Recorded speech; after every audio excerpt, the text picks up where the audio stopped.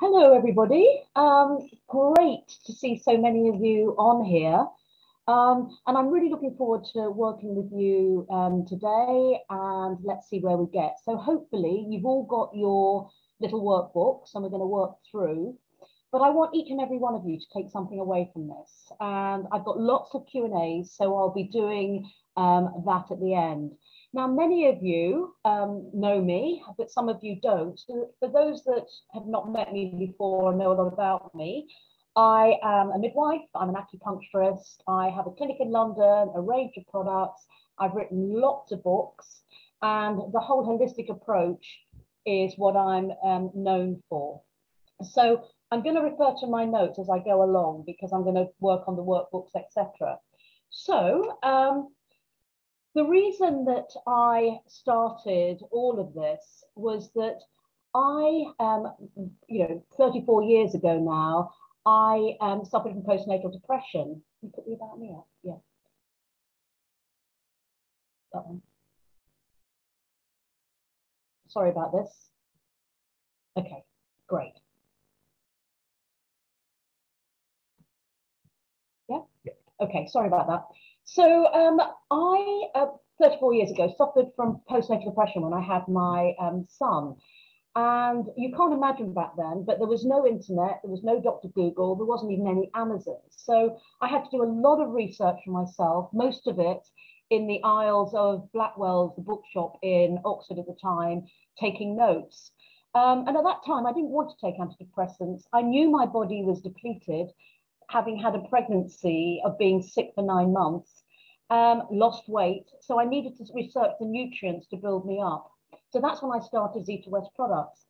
The emotional side, I used acupuncture. It was very fringe then, but it got me into acupuncture, and I trained as an acupuncturist. So one of the things I love about what I do is merging the medical side with the holistic side, looking at absolutely everything from lifestyle to diet to supplements, emotional well-being, in helping couples, women to get pregnant.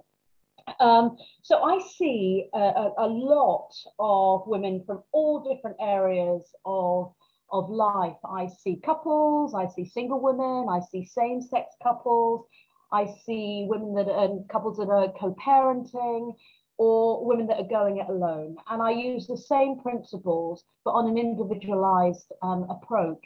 So what I want you to get from this evening is I want you to think about you individually. I don't want you to think about anybody else or compare yourself to anybody else. This is about you and your plan.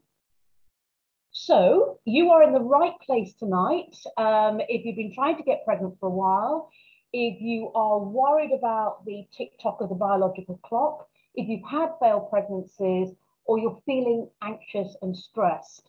But you know, you're all at different parts of the journey. Some of you will have just started. You'll be facing different challenges. Everybody enters fertility with their own challenges from the past, the present, past beliefs, stories they're telling themselves. But I think the biggest challenge all of you have on here this evening is dealing with uncertainty, not knowing when and if this is going to happen for you. So I want to sort of help you get your headset right, look at what nutrients you're taking, looking at your lifestyle, and get you thinking about the energy you need to do a lot of this and to make it work for you. So here we are, January 2022. Nothing changes, does it? We've all got our to-do lists, and my to-do list looks very similar to this, apart from more sex and trying for a baby. I'm way beyond that. But, you know, the reason that none of these New Year's resolutions work is because a lot of this list is not achievable. And changes take the right mindset, focus, attention, commitment, willpower, and energy. And I think we've all been a little bit deceived, haven't we, that you can change your patterns in 21 days. That would be great if that could be done, but it's a bit unrealistic. So you can replace one habit with another habit, but it depends highly on the behavior. And just because you set a goal doesn't mean to say that you're going to do it. And no one fits all size fits absolutely everybody. So, you know, I want to make this as easy as I can for you. And when we're going through this workbook tonight, I want you to focus on less is more. And women say to me the whole time, what else can I do? What else can I do? I'm worried I'm not doing enough. And very often they're doing too much, but in a really unfocused way. So I'm asking you to use your energy tonight to focus on what is individual to you. So, you know, nearly every woman I see, I ask the question, is there anything stopping this from happening for you? And women don't have to dig too deep to come up with the answers.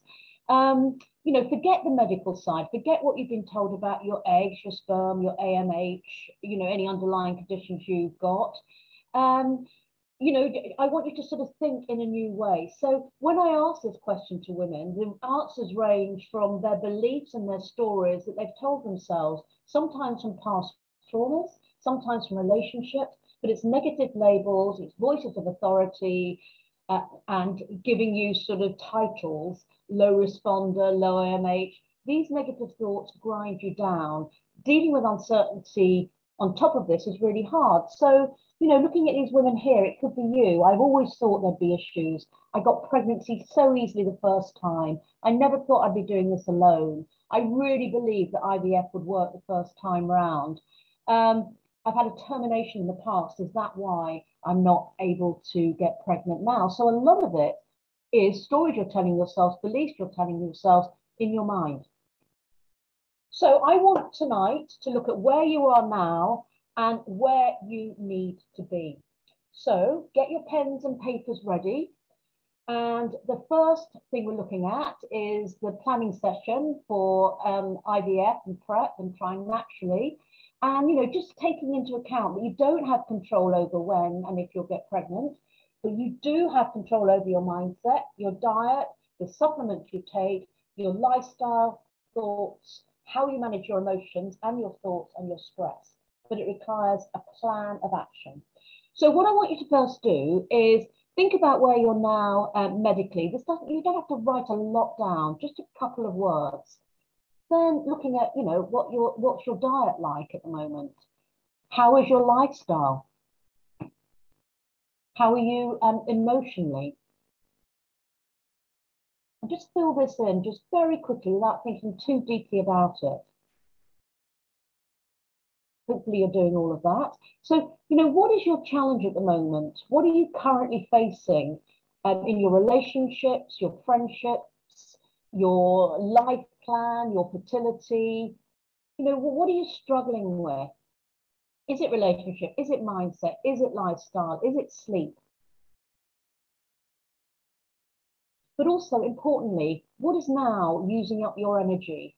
What's taking your time and energy up? So you've got a column there to write some journal notes in as well. So that's all I'm going to do with that plan, and we will come back and revisit this whole area at the end of the session. So the next thing I'm going to move on to is emotional health. And, you know, without a doubt, the whole fertility, trying, is a roller coaster of emotions. And these strong emotions of fear and anger, worry and grief have a huge impact on our hormones, our stress levels, our negativity. And when you think of something like fear, it's a crippling emotion. And when you're in a state of fear the whole time, which many women are, you don't grow on every level. You know, fear, you protect yourself from life, from relationships, from people. You become more isolated, but you don't become creative and you don't grow. So that's what I want you to sort of think about tonight is what impact are some of these emotions on the chart doing to you on every level of your life at the moment.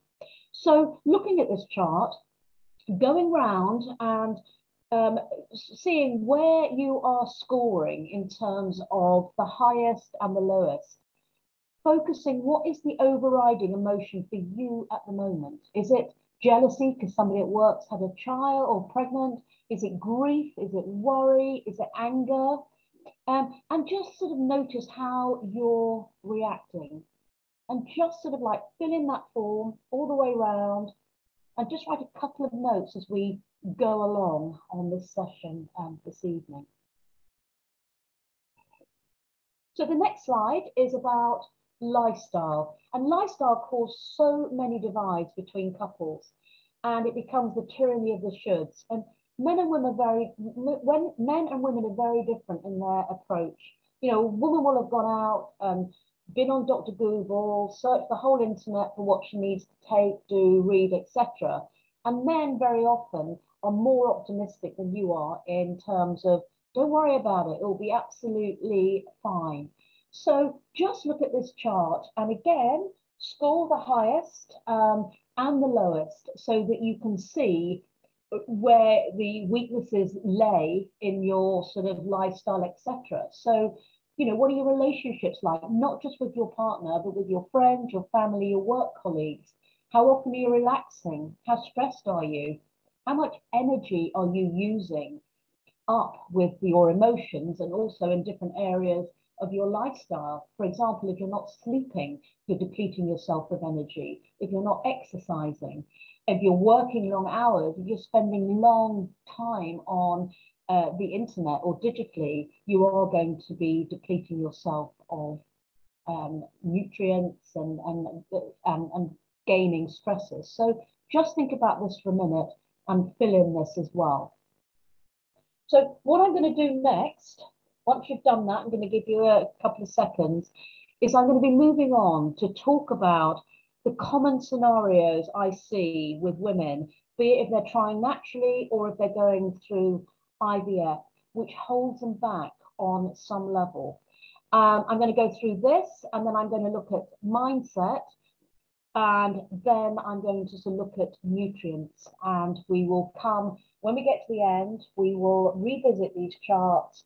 I'm going to answer the Q&As, and you know, there will be time for questions, and I might have to move over to IGTV to do a lot of the questions because of the time factor on Zoom. So the first thing that I always see is the tick-tock of the biological clock. And for those of you that are just starting off, every week in my clinic, I see a woman at 34 who's in a major panic that her eggs are going to fall off a cliff at 35. Looking at the fertile window as well, which is 5 days before ovulation, the day after, women worry that that's going to get shorter as they get older. Concerned about timing, you know, which is an important factor. Looking at the pill, thinking you've got to wait till it comes out of your system, which isn't correct, and I will go on to talk about that. And the main focus is being on ovulation. Now, this biological clock, this term was coined in 1978 by a journalist in the Washington Post with his horrendous headlines, "The clock is ticking for career women." And this has caused such psychological pressure for so many women. So, you know, what is the biological clock? You know, all of our cells in the body have an internal clock. So you think of the sleep-wake cycle, you think of your menstrual cycle, you think if you're traveling and you have jet lag.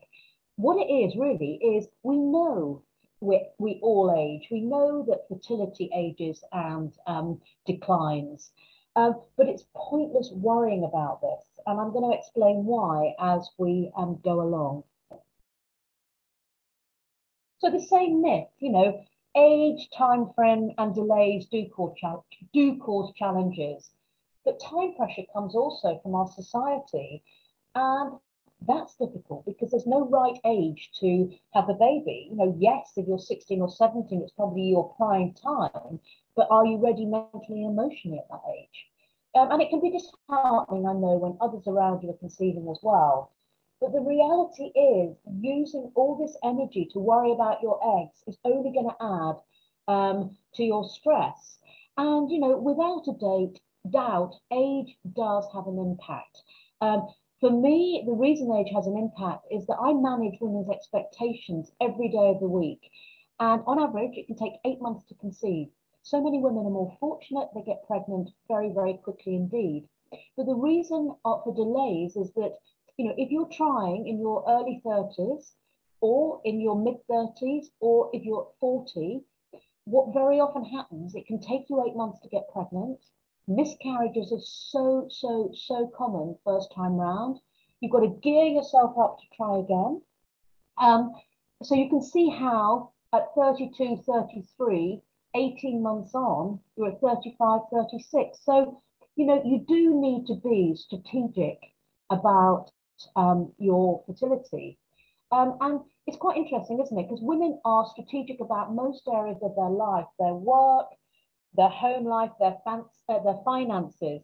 But when it comes to fertility, it's a bit woolly and over there somewhere up in the cloud until you think about you wanting to have a baby. So time, a time frame, a strategy, and a plan of action, I think is really important.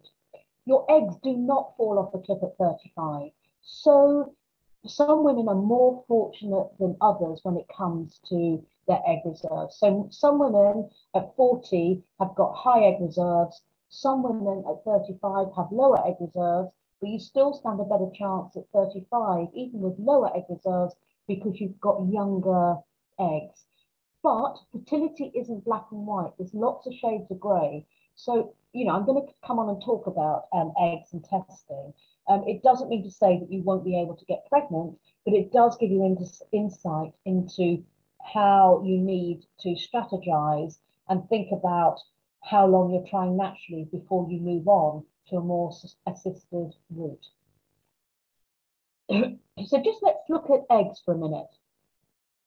Okay, so, you know, a woman is born with all the eggs she's ever going to have. And yes, they are genetically determined, and women are told this all of the time. So that's where the panic comes. It's like, oh my God, my eggs are going to fall off a cliff. I look at two things when I see a woman. I look at her age and I look at the time that she's been trying for. And when I say trying, I mean really, really trying, having sex, you know, being a good weight, doing everything she can to make this happen for her. But I'm also a realist. You know, I like women to try for a few months on their own without over medicalizing everything.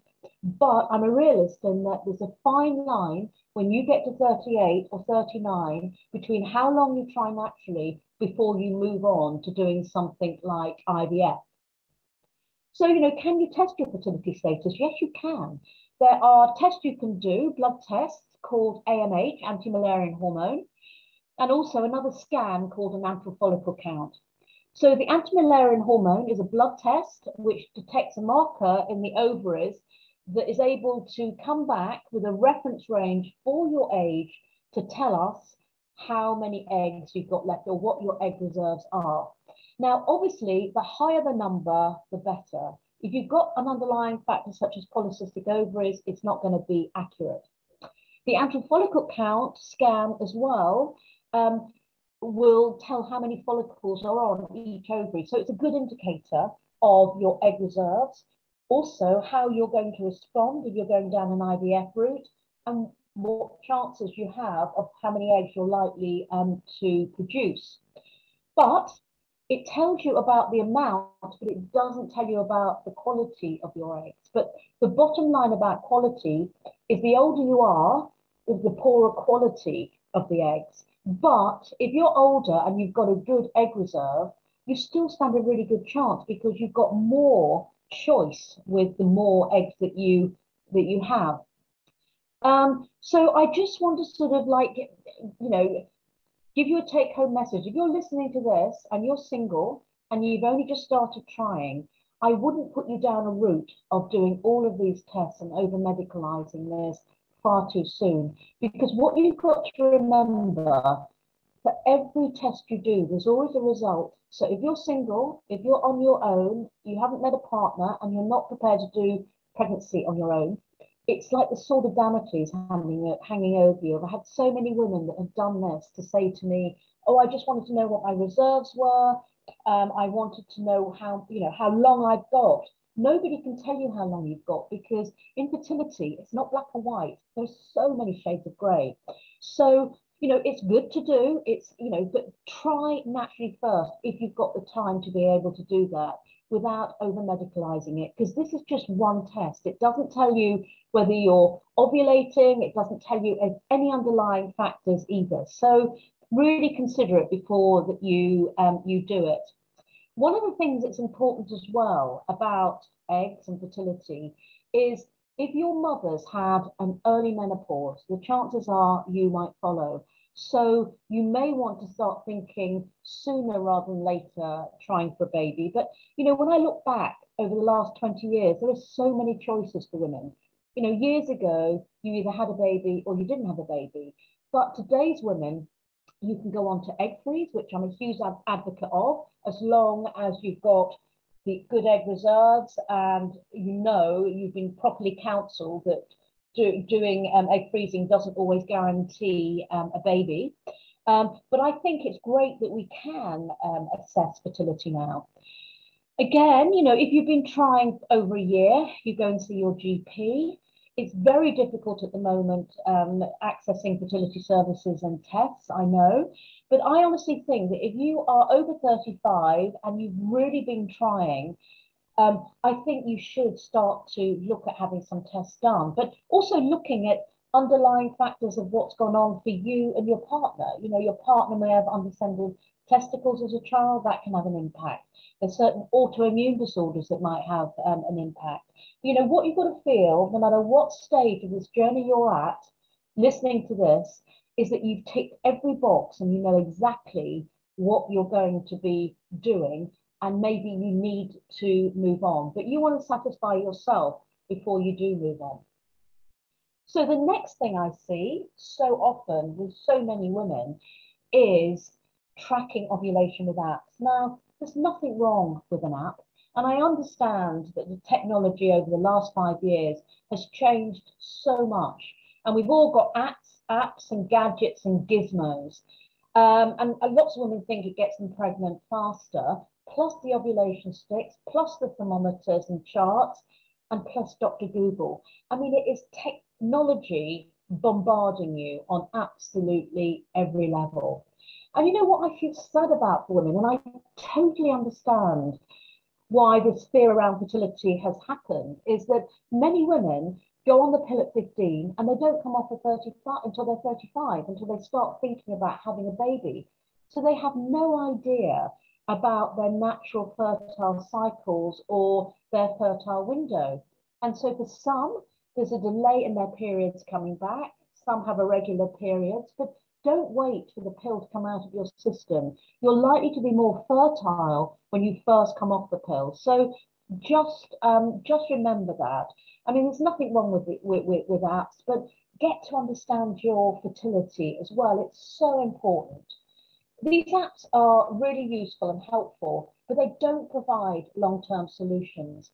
And we're all obsessed today with our phones and believe the answer to everything in our lives revolves around technology. And I think we need to look more inside for the answer. And the reality very often is it's an obsession and it's impacting on your relationship as well. So these apps are stopping you listening to your body. They're creating a technology overwhelm. The more data you have, the more obsessed you are. And science says that phones are breaking down relationships. So the obsession with apps is making you more stressed, putting you under pressure. And there's a phrase that I've coined, which is the 4 Ps, which I'm going to talk about, which is pressure, passion, performance, and panic, which we will move on to. Now, this is an absolute corker.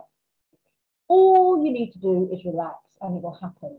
And it is infuriating because you cannot tell a woman who is trying for a baby at any stage while she has still got fertility that going on holiday, you'll get pregnant. And that's what people do. They come up to you and they say, oh, my friend went on holiday and she got pregnant. Oh, my friend did yoga. My friend went on a retreat and got pregnant. You can't do it. It's very hard for women to relax. You know, you're always looking for answers. And these are only surface level changes. They will have an impact, but only short term. What you need to do is you need to look at rewiring your brain by going into your subconscious to make significant changes in your mindset. Because I've talked about the labels and beliefs. Many of you here will be listening tonight. You need positive reinforcement. It's just as powerful as negative reinforcement. And getting pregnant is subconscious. We don't think about it. It's easier to achieve, but you're thinking about it the whole time.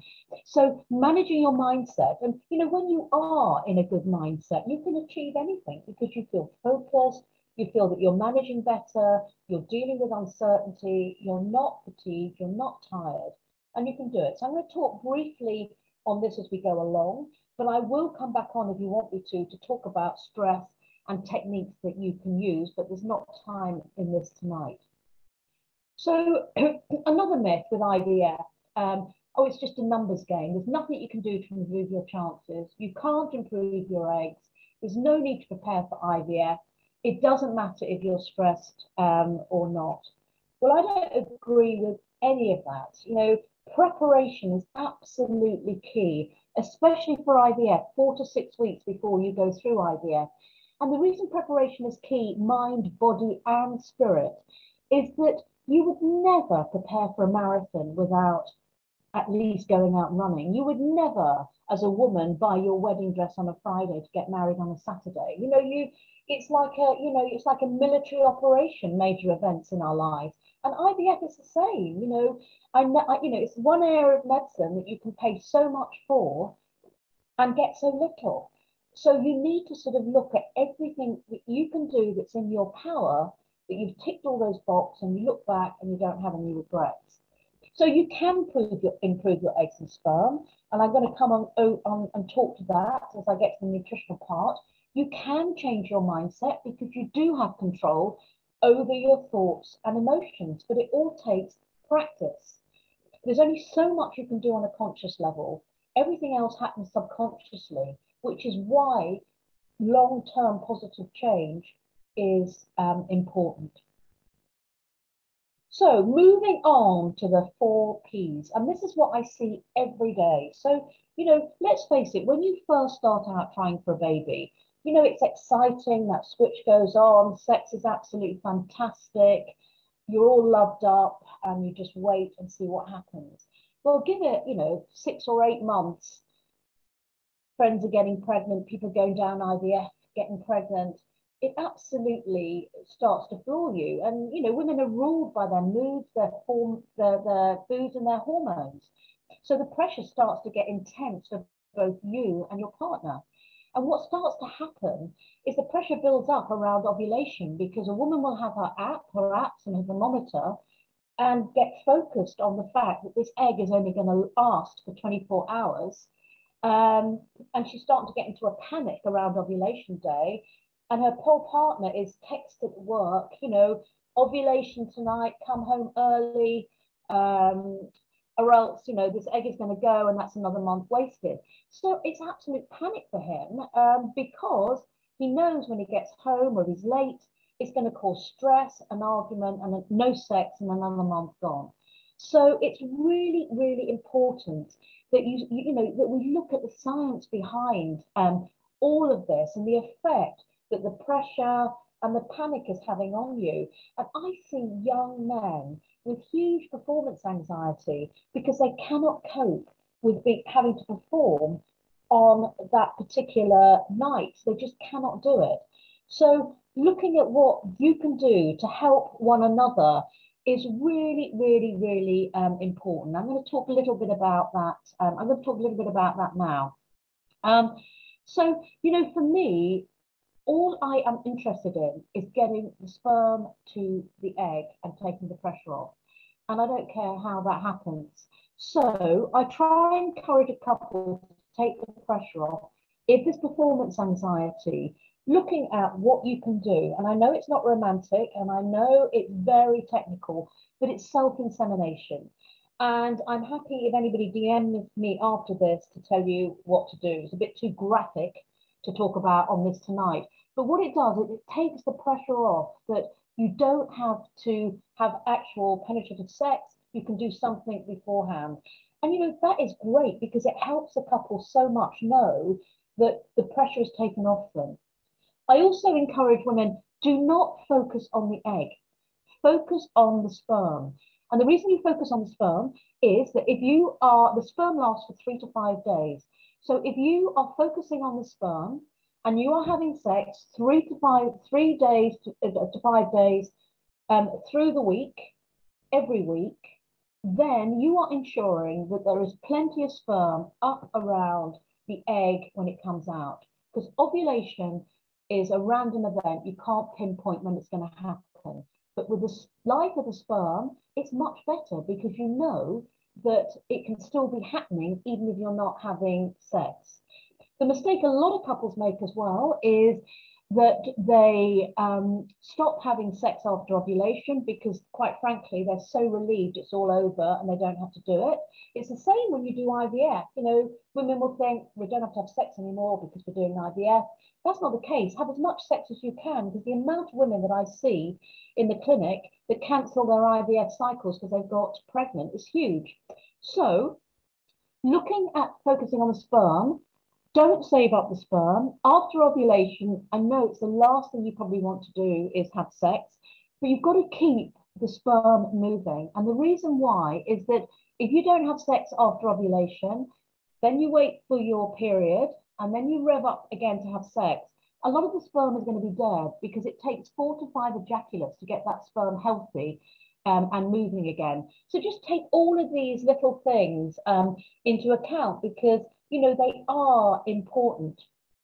The other thing I take to take the pressure off is men and women are very different in their approach to trying naturally and going through IVF. A woman will want to talk about it and talk about it and talk about it.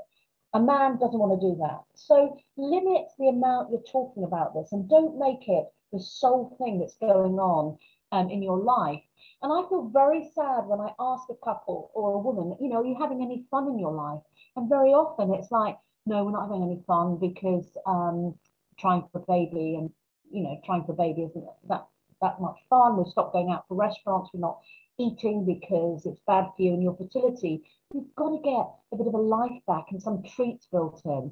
And the other thing is, don't tell your man every minute detail of what's going on in your life. It's the biggest passion killer going.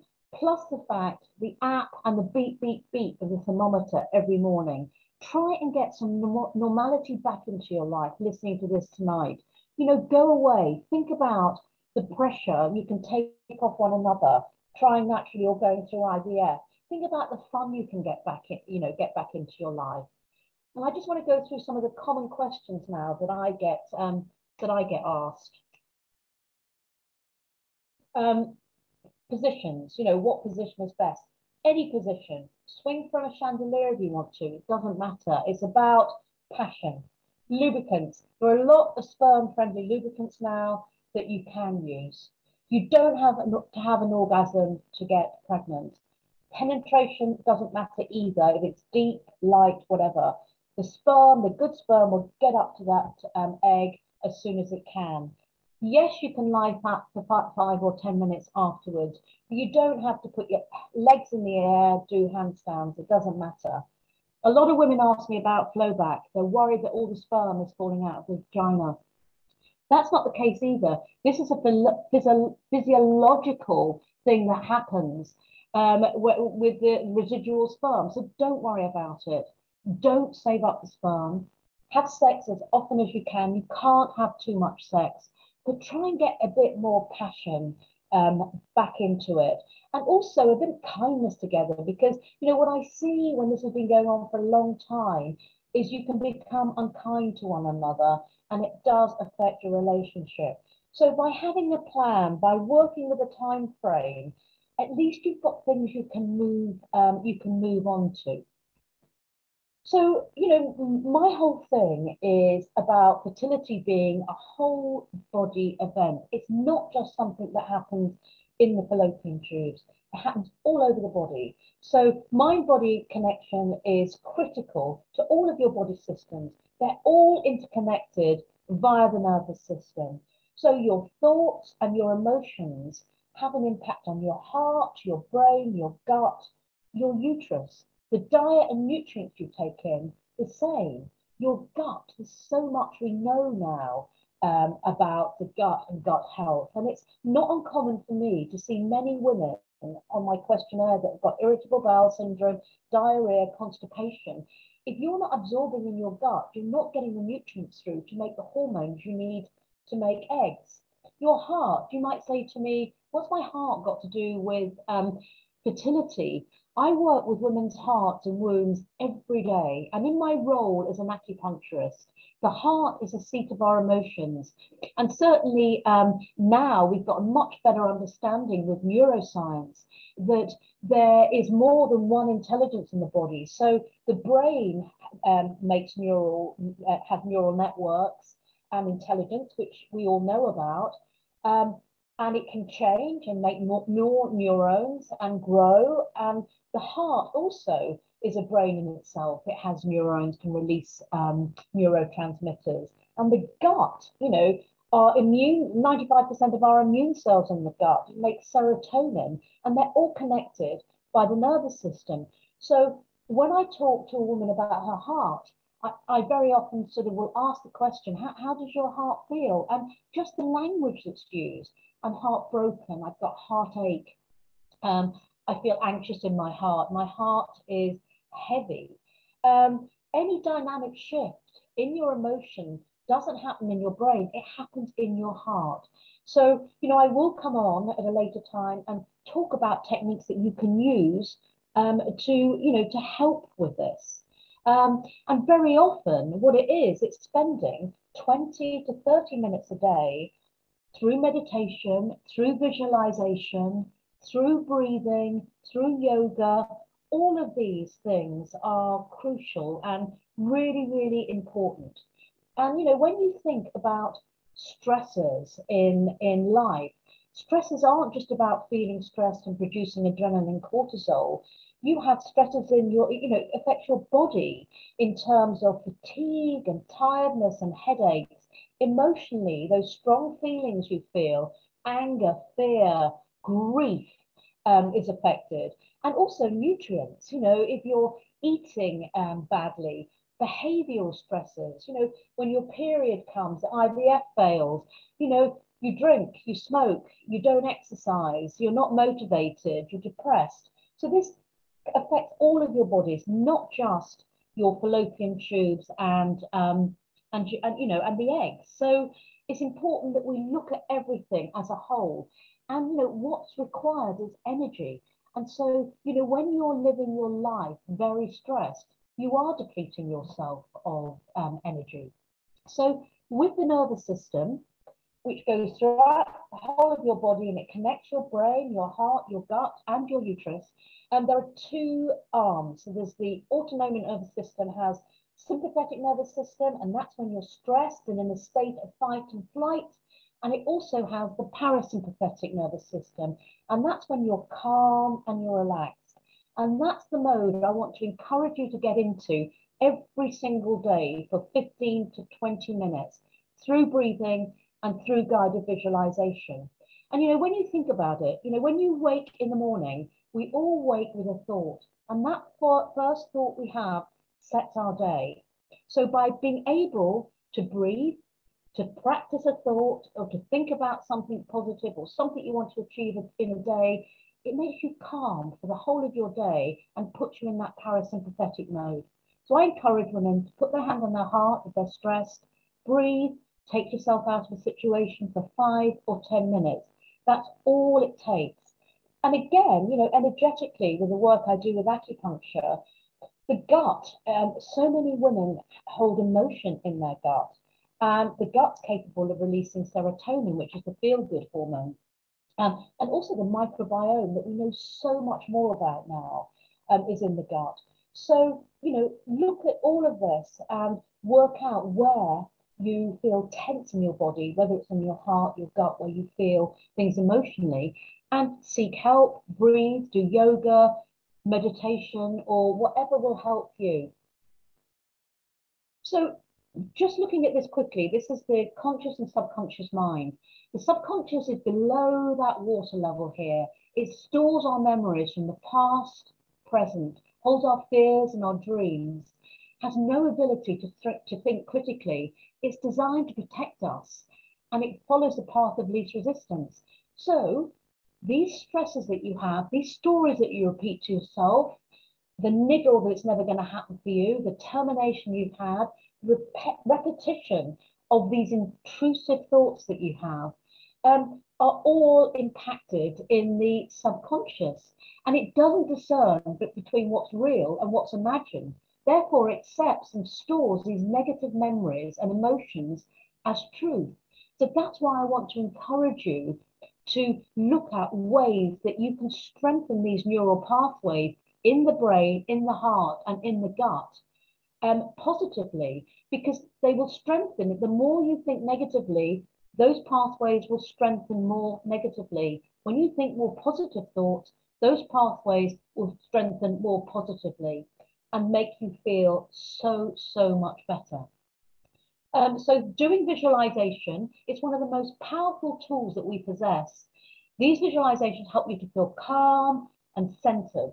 And it's important that you connect back to you, especially to your heart, because what happens when you're stressed, when you're going through this for a long time, you disconnect from your heart because you protect yourself. And when you disconnect from your heart, you stop connecting with anything around you, people, socializing, fun, happiness, love, kindness, all of those things are really important. I have got visualizations. If you look in the bio on my Instagram, it will take you through to where you can find more information about visualizations. So moving on now, the next thing that women always ask, whether they're trying naturally or going through IVF, is there anything I can do to improve the eggs and sperm? Women are ruled by their moods, their foods, and their hormones. There is a lot you can do to improve your eggs and sperm, which I'm going to sort of talk about as we go along. But it's getting into your head. There is no such thing as a balanced diet. It just does not exist. Women are far more likely to crave carbs closer to the time when they're having their period. A balanced diet doesn't exist. For many women, it's the tyranny of the shoulds and the shouldn't. And they beat themselves up if they have that glass of wine, that cup of coffee, or that cream cake. You've got to make it easy for yourselves, because if you make things too tough, too restrictive, you're not going to be able to manage it. It's not just going to work. And there are so many food fads now.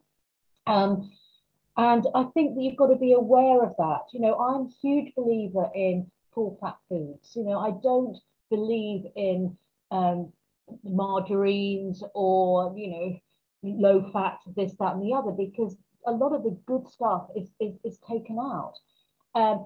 Full fat milk is important. Women are very short of iodine now, which is important for ovulation. The ovaries hold a huge amount of iodine. Also, being vegetarian and vegan, there is absolutely nothing wrong with that, but it can cause nutritional deficiencies unless you've got a really, really good, strong diet and getting plenty of protein. Now, what happens with diet? It's a huge, huge topic on its own, and it almost needs its own webinar, so to speak. So I have got 2 books, and I'm not just telling you this to buy my books. I think they're really good. There's one, Eat Yourself Pregnant, when you're trying naturally to get pregnant, and there's the IVF diet as well. So it talks you through absolutely everything you need to do. It looks at detoxing, the whole thing. It's about building up your reserves, looking at your weight, looking at balancing your blood sugar, looking at the amount of protein, fats, and carbs you need to take, looks at gut health absorption and stress reduction. And they're all available on Amazon.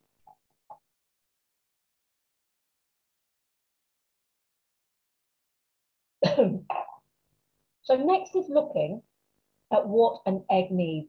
Now, this is a really basic diagram. But what an egg needs, it needs protein. And it needs more protein if you're going through IVF. Because when you think about when you're trying naturally, you just produce 1 egg. When you're going through IVF, they want to get a good crop of eggs. So you do need more protein when you're going through that.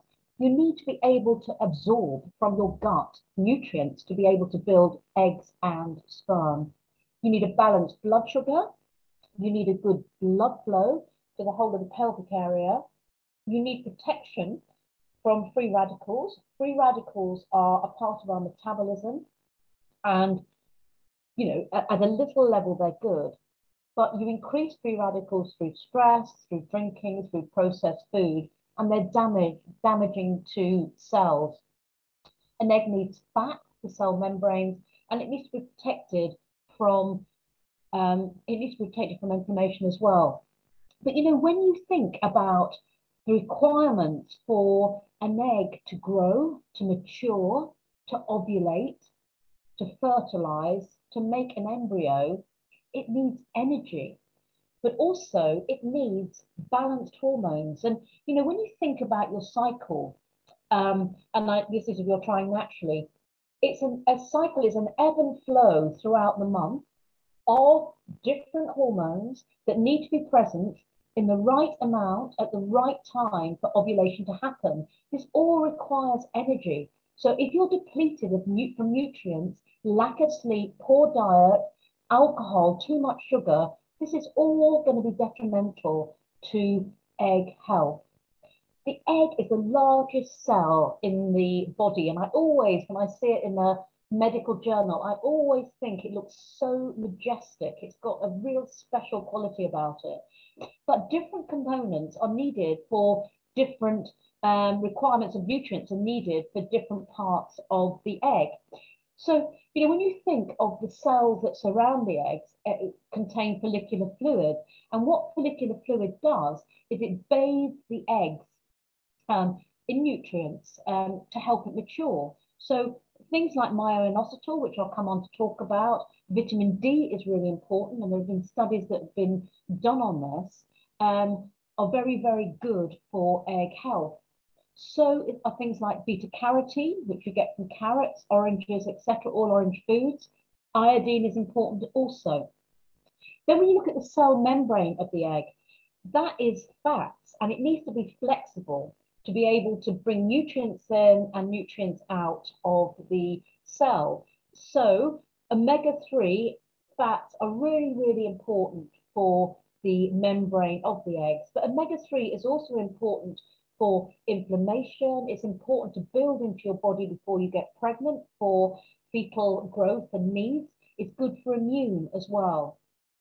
And then you've got the mitochondria, and there's so much work now that's been done on the mitochondria, which is the powerhouse of energy for the egg, and it helps to process chromosomes correctly. And when you think the energy that's required to produce these structures inside the egg, be able to divide, to be able to make an embryo is absolutely huge. And mitochondria are found in nearly every cell in the body. But in the mitochondria of the egg, there's a huge amount. There's a huge amount present, more than 15,000, over 10 times more than any other cell in the body, which is incredible. And again, there's a lot of work being done on mitochondrial health and age and quality. So ubiquinol and CoQ10 are really important for this part of the egg. The nucleus of the egg requires folate, and folate impacts on egg quality. It's important for DNA and replication. And again, it has a critical role in detoxification as well. So very, very important in the form of folate and not folic acid. So as we age, yes, eggs get older. I know a woman's born with all the eggs she's ever going to possess, but I do believe that the environment that those eggs are growing in, the nutrients that you take in, the supplements you take, can all help with egg health.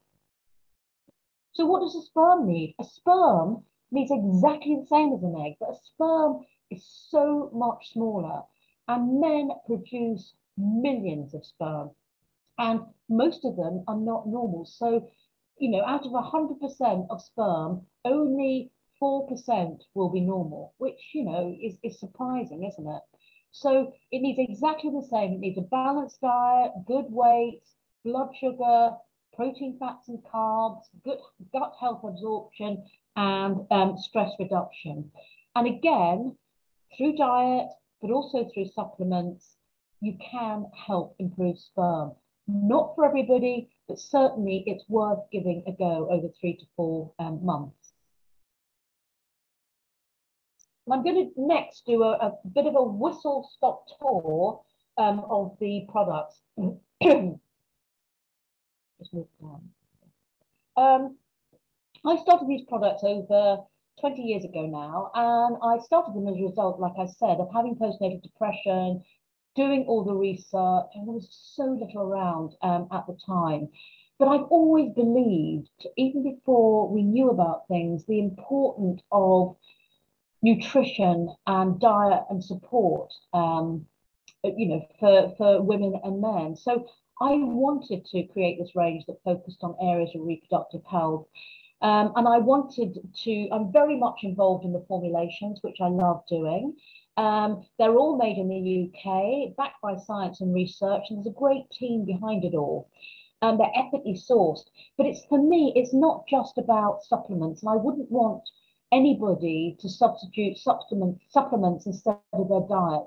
It just helps with nutrient depletion.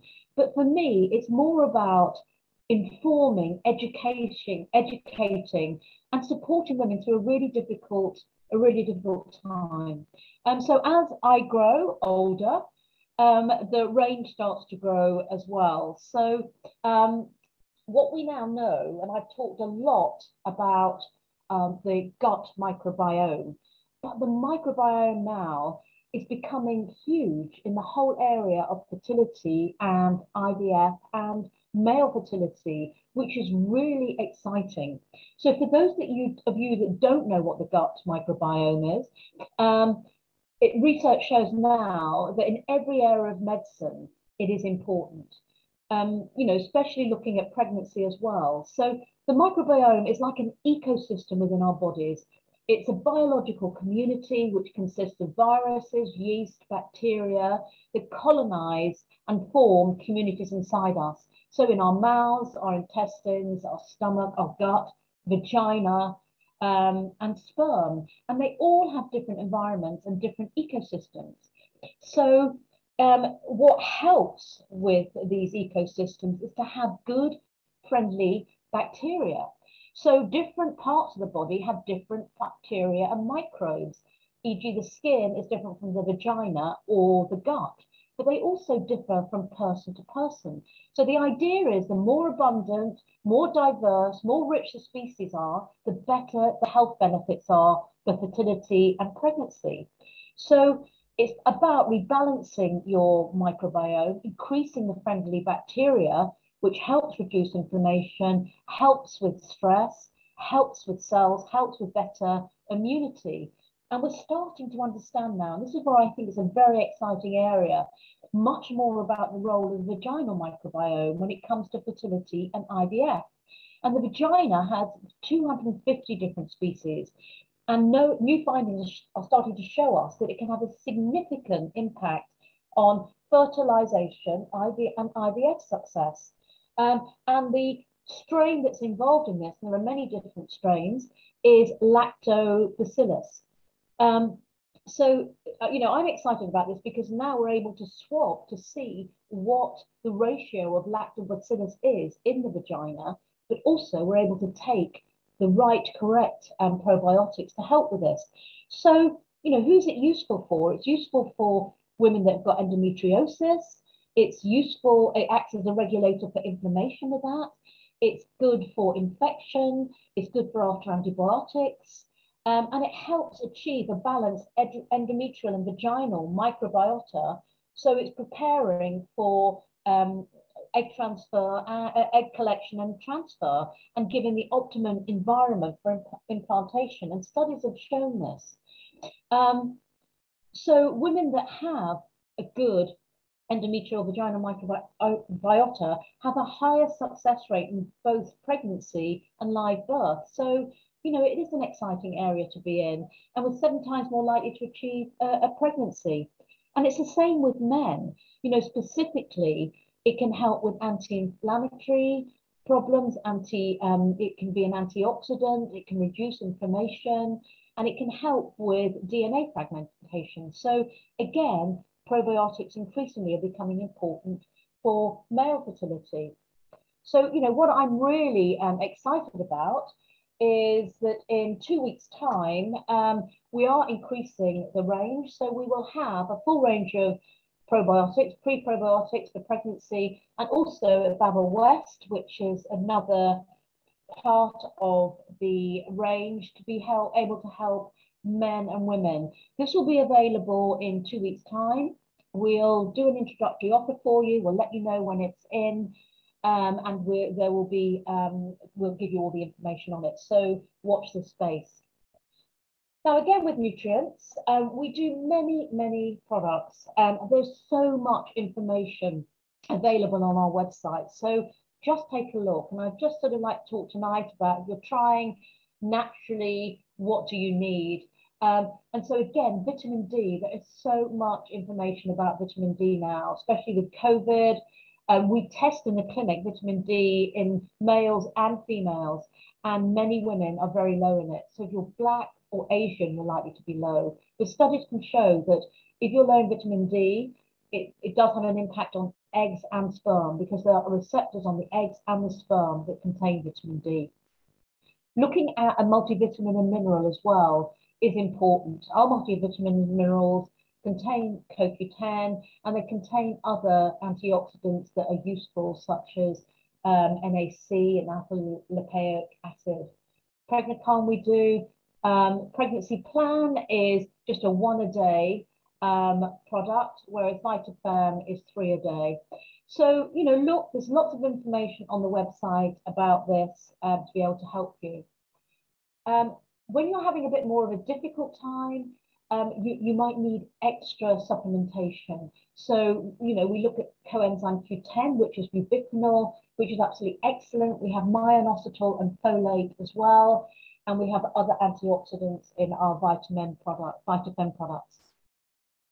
And looking at IVF, there's a lot that you can do and take alongside your diet to help with IVF. So this ensures that you're getting your omega-3, your vitamin D, you're helping with growing eggs, and we do this as a kit. So there's lots of bundles, there's lots of discounts on our website. So take a look. So going back now to the plan. So I hope you've been taking notes as you've been going along, but what I'm trying to encourage you to do is to work within a time frame. So those of you that are starting off trying, give yourself a time frame of 6 months of really trying, looking at the areas that you need to improve on. If you're older, shorten the time that you're trying naturally and look for help. Don't look back and have any regrets. Reassess the areas in your life that you need to improve, focusing on one area at a time. If you try and focus on too many things, it's not going to work. Look at your chart. What is your challenge? What changes do you need to make emotionally with your lifestyle? I'm going to go on to the other charts in a minute. And what adjustments do you need to make? And there's some questions that I want you to answer separately. So looking at your emotional health, what were your lowest scores? Where did they lie? On what emotion? So what do you need to work at? What area do you need to look at? And also, what are the triggers that cause these emotions and these emotional upsets for you? And what can you do to change it? What changes can you make to get a higher score or get on a better path? And this could be therapy, it could be hypnotherapy, it could be counseling, it could be breathing, meditation, yoga, or just, like the visualizations, a guided visualization to help you get into a calm space. Moving on, looking at the lifestyle changes. There are so many here. And, one of the questions I often ask to a woman or a couple is, what else is going on in your life? And besides going through IVF or trying to get pregnant, it's like we're moving house, we're living out of the microwave, we're traveling the whole time. We're working long hours, so many burdens on you. So again, taking a look at your lowest scores, what happened, you know, what you need to work on. You know, is it your relationship? You know, what relationships are draining your energy? Are they draining your energy? Looking at relaxation, your stress. What do you need to let go of in order to improve on certain areas? And, you know, what's holding you back? Is anything holding you back on any level? And, you know, what helps so many women as well is journaling, writing it down, writing your thoughts and emotions down, and just getting a lot of it out on paper to be able to help you. So the final slide here is, now that you've looked at both of those charts, I want, you know, what are the changes that you need to make? What are the changes you need to make medically? And that is looking at if you've got any underlying factors, irregular cycles, mother with a menopause, no periods coming off the pill, thyroid issues. You know, look at what you can do to move on. What extra tests that you might need to be have done. Looking at your nutrition, and, you know, is it all or nothing? Working out what you can do for yourself. You know, are you drinking too much alcohol? Are you drinking too much coffee? Are you eating too many carbs? You know, I really do believe in building in treats. So the odd glass of wine isn't going to affect you, but a bottle of wine will. And the studies show that if you don't drink at all in the lead up to getting pregnant, you have a higher chance. But I'm a realist. You know, if it takes 8 to 12 months to get pregnant, a glass of red wine or whatever is not going to do you any harm at all. But if you're going through IVF and you lead up to IVF, you shouldn't drink at all. Looking at coffee, yes, a cup of coffee is absolutely fine to have. But, you know, 10 espressos a day isn't. You know, looking at your lifestyle, make it manageable for you. Within that chart, look at the areas that you scored the lowest in and just focus on those areas for the next couple of weeks. You know, your general health, building up your reserves through sleep, through meditation is really important, and exercise. And then work out, again, what changes you need to make re your fertility and your IVF that are going to help your mindset, going to help your overall relaxation, your energy, etc. And just see what you can do for yourself. So I've come to the end, and I know we've got a lot of questions. So what I'm going to do now is I'm going to switch over to IGTV because we're running out of time on here, and answer the questions that have come through. But I hope you've got a lot from this evening, and I hope that you're taking something away from this that you're going to change.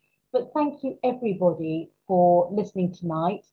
The time has gone so quickly, and like I said, I hope you've got something from this. I'm going to go on now to IGTV. Thank you very much, everybody.